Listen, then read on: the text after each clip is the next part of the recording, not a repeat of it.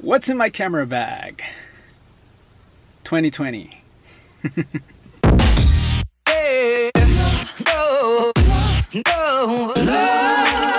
What's going on, guys? What is up?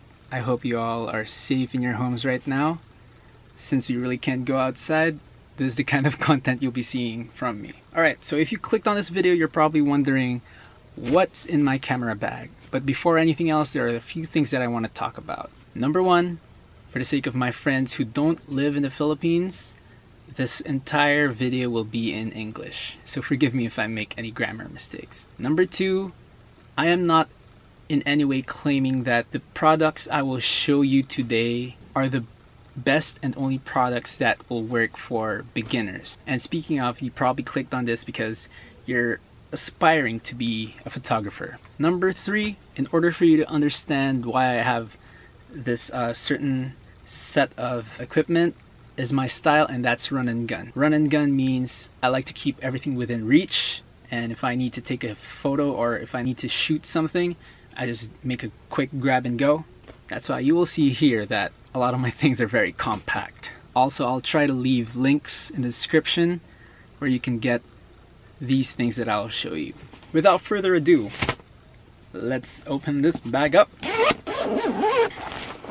I just realized the first gear I'll be showing you isn't really here, but it's the one I'm using right now. So I'm shooting this vlog with my Canon G7X Mark II. It's a point shoot camera. I bought it mainly for vlogging. When I started vlogging with this camera, I noticed that I had eye for details, that I'd like to keep some scenes in stills. So I actually started taking photos with a point and shoot, and I highly suggest it if you're just starting out.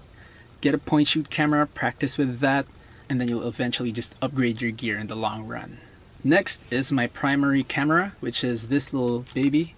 This is the Canon M50. Now, I got this camera because it's a lot smaller than your average DSLRs. I've been using this for a lot of my professional shoots, client work, some photography gigs, photo walks. If you saw my previous video of me printing my photos, all of it were taken with this camera. It's compact, it's small, I like it, it's convenient. Although it has its ups and downs, there are a lot of pros and cons with this camera. It doesn't bother me because right now this is what I have and I make the most out of it. Along with this camera, I use a bunch of lenses. So let's start with, obviously, when you buy this camera, it comes with a kit lens. A 15 and 45, you can actually use this lens with any camera on the line of EOS M. You can use it on your M5, on your M6, and whatnot. Up next is this Viltrox, which I got secondhand from Facebook Marketplace. Viltrox EF to M adapter. So I got an adapter because I make use of mostly EF lenses, although there are some lenses available for the mirrorless line. But when I do my research, I always end up looking for EF lenses. Speaking of EF lenses, the next one that I'll show you is this bad boy. This is the Canon 50mm EF lens. This is the lens that I would assume, if not all, most photographers would have. After all, it's called Nifty 50 for a reason. I use this a lot for portrait photography. Although this is my only prime lens to date, I have made magic shooting a lot of things with this lens, and I'm proud to have it. And I'd like to thank my friend Paolo Zulueta, #PhotosByPZ, for handing it down to me. Actually, I bought it from him, and it is one of my most used lenses to date. Alright, next up is my Canon EF 10-22 wide-angle lens, and this is the lens I use for vlogging. I usually vlog with my M50, but for obvious reasons, I have to show you this equipment. I'm using my G7X Mark II. I also have this zoom lens. This is a 55-250. This is not actually mine. I borrowed this from a good friend, also another Paolo. Thanks, Pao. I've used this in a lot of long-range situations. So yeah, very cool, very handy. It's not the best zoom lens, but it does the job, and it's earned me money. What else do I have here? This next one is a microphone, which is the Boya BY-MM1. It is a cardioid mic. Now, what I like about this is that it's small. Although it's not the best with sound quality, you'll hear it rumble a lot, but for the most part, it does the job. And like I said, I like things compact, and this one is quite small. Fits in the pack just like that, and I can put it away easily. There you go. As I close my flap, we have here some charger ports. cables, extra batteries. You gotta have those around always. If you're gonna be getting into photography, extra batteries are a priority. In the top compartment, I have a pouch here for, you know, extra cables like a phone charger. In this case, I have my earphones here. I have this cell phone clamp thing which I got from a cheap selfie stick. And it's quite useful because it has a port here, and this is the same size as most tripod ports, so you can put this up on your tripod and you can shoot with your phone. You can make TikToks with this. Speaking of tripods, this is the only tripod I have to date, but I shall purchase a larger scale tripod. So this is my Joby GorillaPod. I'm not sure of what model this is, but you know, it's one of the smaller ones, and it's enough to carry my M50, which I use mostly for vlogging. But it also does the job if I'm going to set up my camera probably on the side of a road, or I'm going to wrap it around a pole or something. This one's very nifty. I also have here a notebook. It's my Starbucks Christmas travel organizer, which my girlfriend gave me. Hard drives. Everyone should have hard drives, right? These both are 1 terabyte. I love Under Armour. I'm at home right now, but I usually carry around with me in this backpack my MacBook Pro. This is a 2012 MacBook Pro, and it's been with me since 2013. It's honestly still so strong. This is where I do most of my edits, and I bring it around with me in case I need to do any work in the field. Yeah.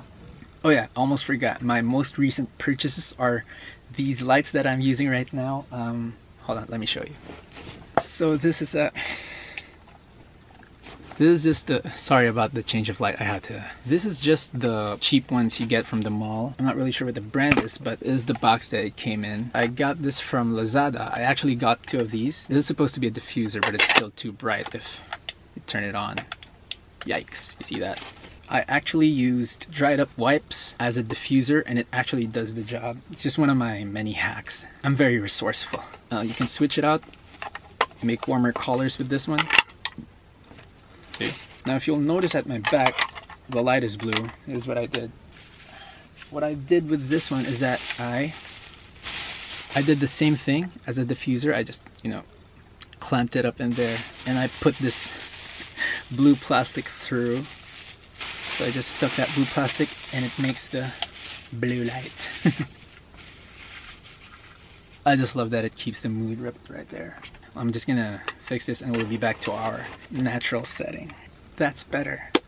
Next, you can take away all of this gear and I can be just left with this one item. It's my iPhone 11. I just love the image quality that iPhones produce, especially this new iPhone. Now this is a huge upgrade for me coming from an iPhone SE. The iPhone 11 does a good job. If you want to see what I'm talking about, I want you to check out Matty Hapoya's vlogs when he went to Banff with just his iPhone Pro Max. And last but not least, I don't normally keep this in the bag because it's very delicate, is this bad boy. This is a Canon AE-1.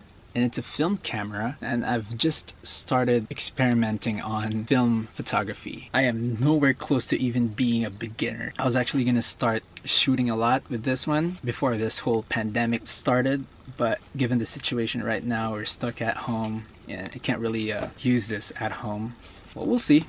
We'll try to do some stuff, but for now, it stays on the shelf. So that's it from my camera bag as of March 2020. One advice I'd give to beginners out there is that don't be intimidated by gear. Don't be intimidated by what you need. All you have to do is pick up the best camera at your disposal and start shooting. As of now, this is the equipment that fits the work I'm in. I have everything I need so far, but I'm still hoping to get upgrades in the future, and once I do, I'll be making more videos like this. Hopefully I get to make videos twice a year. I'll be updating you guys twice a year with what gear I am using at that time. So yeah, thank you for watching. I hope to see you guys soon. I hope all of you are safe in your homes. Stay inside, please, and wash your hands. All right, see you guys in the next video. Peace.